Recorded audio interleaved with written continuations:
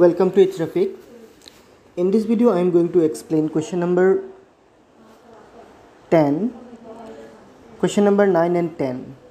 So first, question number 9, we have to write the logic to replace the first occurrence of an element in an array. For example, if the elements are 1 2 3 4 5 1 2 3 and we want to replace 3 by 0, means on the third occurrence whatever it is we want to change it, then the output should be this one: 1 2 0 4 5 1 2 3. So what will be the logic? The logic will be like, just we will write a, suppose the array name is num, so num within square bracket 0 equal, will write just 0, then the first occurrence will be changed it to 0. So how we'll do it? First we'll take a variable integer n and we'll define it. We'll take the input of n from the user. In n we'll store the number of the elements of the array. So we'll write a printf statement. Within the printf statement we'll write enter number of element, then 1/n. Now we'll go to the next line. Here we'll write scanf statement. In scanf statement we will write within double quotation %d, after that comma, and %n, again semicolon. Now we will write declare the array. So int, suppose the array name is num, and within square bracket we'll write the sizes n, and one more variable we need for counter, that is I. So after declaring the counter variable, now we are going to take input to the array. For that we'll write 4. Here we'll write I equals 0 because array always start from 0, that's why it is 0. Then semicolon, I less than n, then semicolon again, I will be plus plus. Sorry, one came pipe symbol, actually it is plus. Then within curly braces we'll take the input to the array.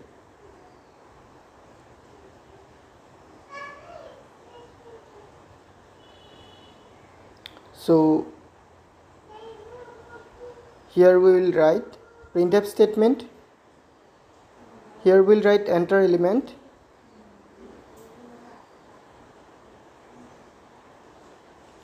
%d and /n, and instead in place of %d we are going to display the value of I plus 1, because the I value is already 0, so 0 plus 1 it will be 1. Now next line, scanf statement. Here we are going to write %d,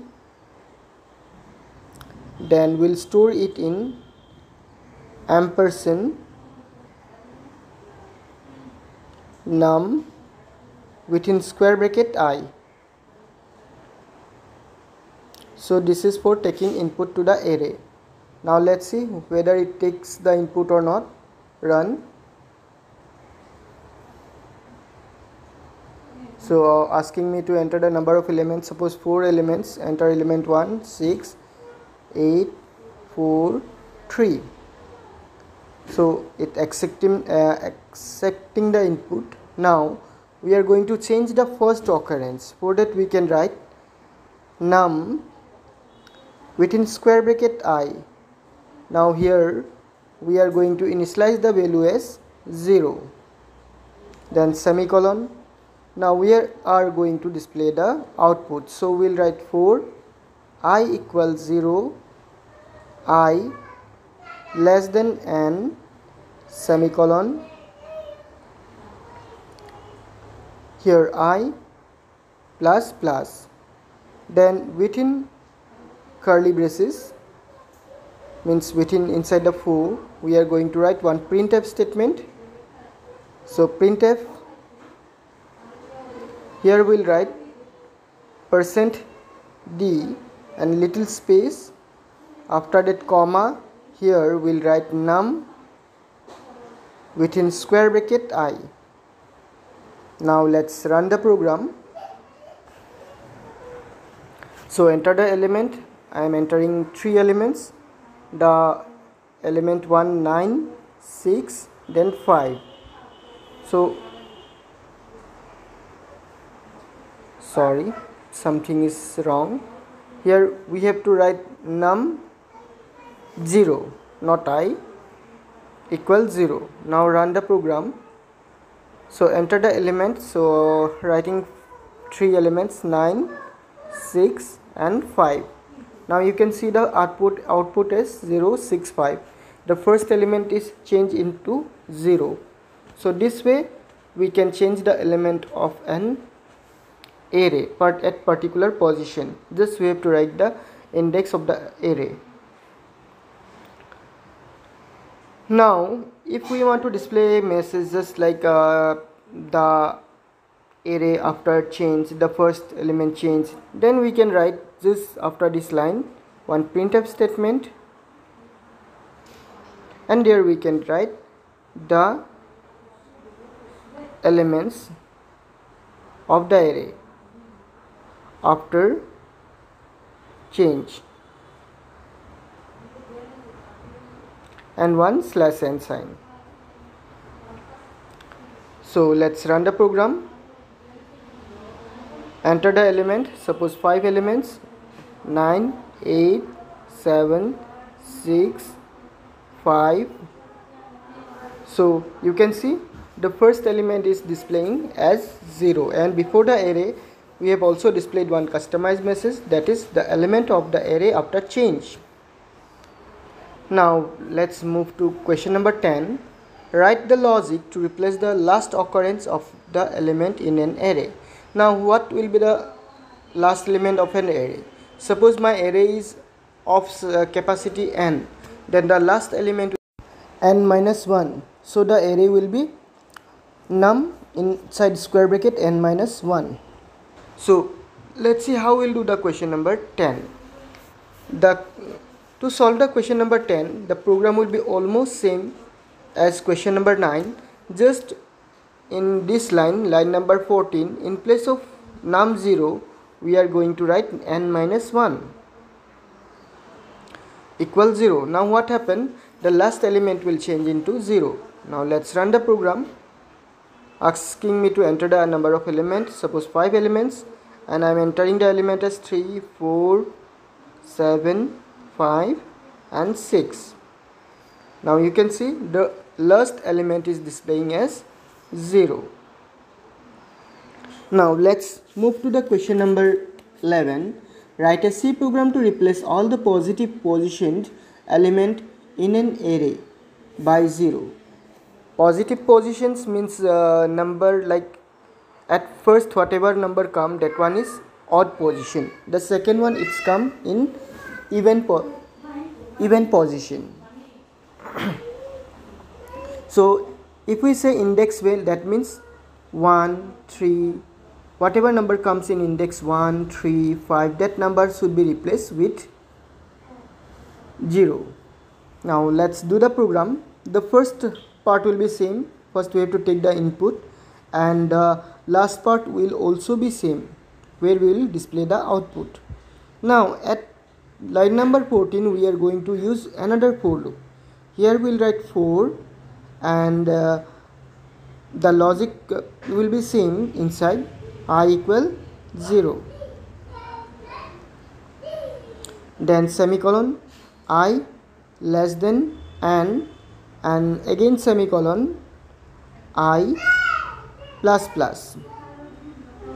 Now inside this for loop we are going to write one condition or logic of the program, that is if the position is I, so if I modulus 2 double equal 1 or not equal 0, so anyone we can write double equal 1. Then what we will do, within curly bracket we will write num, within square bracket it is I equal 0, then semicolon. So I have changed only the middle part of the program. The remaining part will be same. The first part we are going to take input to the array. Second part we will change the even position numbers to 0, and the third part we are going to display the output. Now let's run the program. Something is wrong. Let's see what is wrong. So I plus plus, not just one single plus. Now let's run the program. Enter the element. Suppose I am entering 6 elements. Entering the element as 2, 3, 4, 5, 6, 7. Now you can see at the even places all the numbers are 0, like 2, 0, 4, 0, 6, 0. Now if we are going to change the odd places, not even, then what we will do, just we will write 0. Then what happened, odd places number will come into change it to 0. Now let's run the program. Suppose number of element is 6 and I am entering the same number 2, 3, 4, 5, 6, 7, 8. So you can see now in odd places all the numbers are 0. Now let's move to the question number 12. Write a strategy to replace all the odd numbers.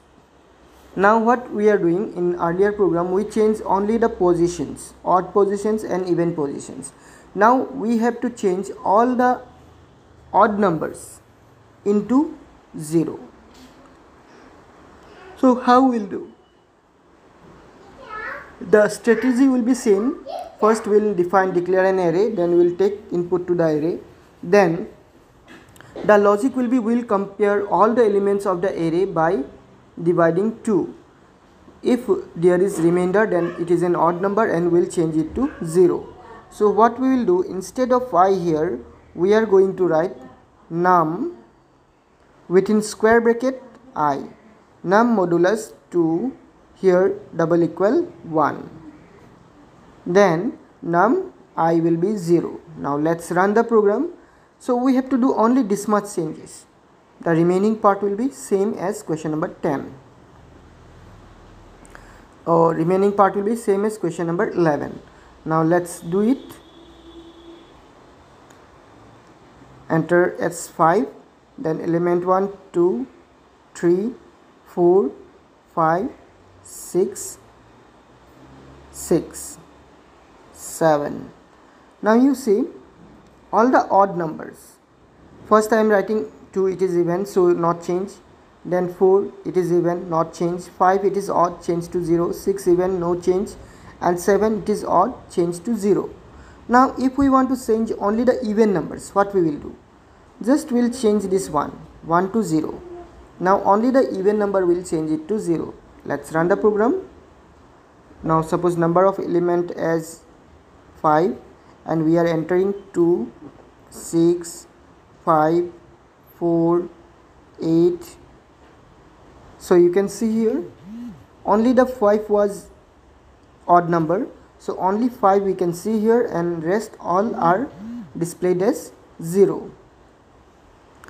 Now let's move to the question number 13.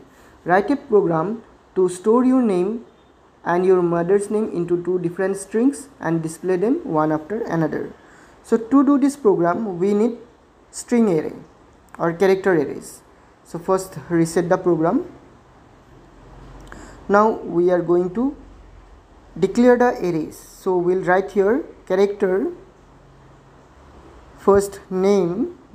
Here I am going to store the name and I am giving the size as 20, and comma mother.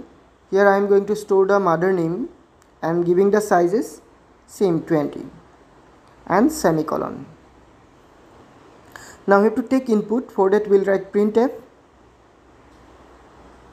Here enter your name. then /n, and we are going to take input. While we are taking character arrays input, we can directly write puts, we can directly write gets means get the number from the user, get string. We don't have to write for loop. We can take the input by using for loop also, whatever you like, but this is the short form. So we'll write gets means get the string, then within bracket we'll write name, then after the bracket we have to give semicolon, and again we'll write printf statement. Here we'll write enter mother name,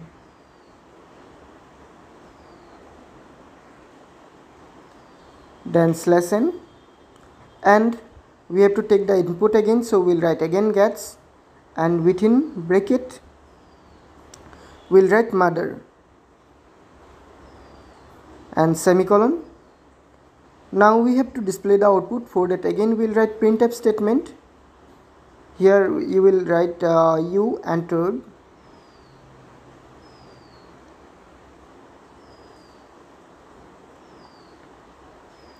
here we'll use puts option. Puts means display the output, put it to the screen, put string. So within the bracket we'll write first name, then semicolon, and again puts, within the bracket we'll write mother. So this way we can take input to a string array. Now let's run the program. First asking me to enter your name. Suppose the name is Rahul, and mother name is Sabita. Now let's see, it came as you entered Rahul and Sabita. This way we can do question number 13, and question number 14 I have already did. You can check in comments section to get the link. I hope you have understood the programs whatever I have explained here. Thank you for watching. See you in a new video. Till then, take care and bye.